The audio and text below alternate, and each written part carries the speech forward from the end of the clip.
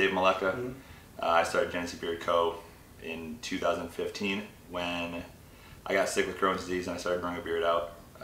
Not because I wanted to grow a beard, but more or less I just got lazy.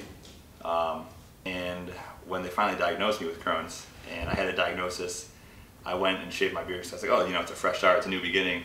And I shaved it off and I realized that my face was not that nice looking without a beard.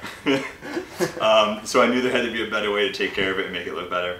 So I started looking at products online and they were just $25 a bottle and just crazy expensive. So I looked around and tried to find ways to do it a little bit cheaper, and I guess I realized I had something good.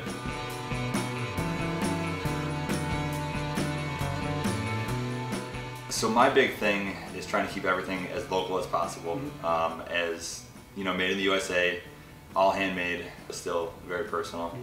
My big thing is I'm not looking for the cheapest ingredients or the biggest profit margin. I'm really trying to keep up with just very good quality products, where I think a lot of people are trying to just hop on a trend and make a quick dollar.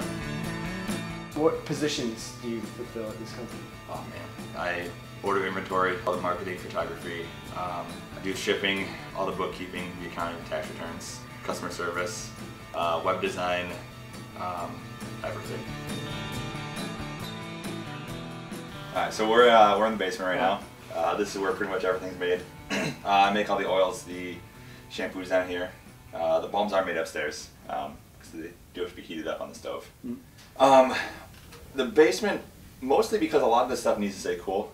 There's a whole bunch of oils behind me, big bottles of oils, like 7-pound jugs. And in order to keep them from going rancid, they need to stay cold and dark. So when I start, I've actually got, I'm gonna grab this. I've got this big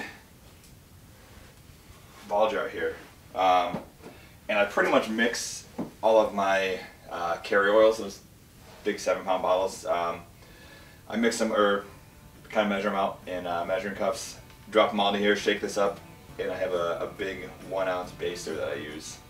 And I, bottle by bottle, pull up an ounce of oil and drop it into a bottle. And how many bottles do you make on average? Oh man, over like Christmas and Black Friday, I must have made probably like 500 bottles.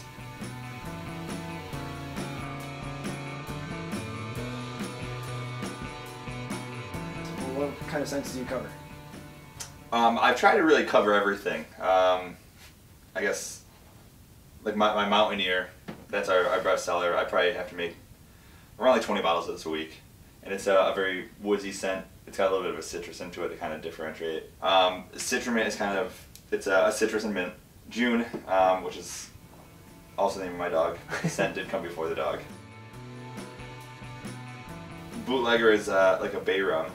Wave is a newer one, you know, like classic barbershop scent. Dusk, which is more of a muskier scent, but it also has like tangerine.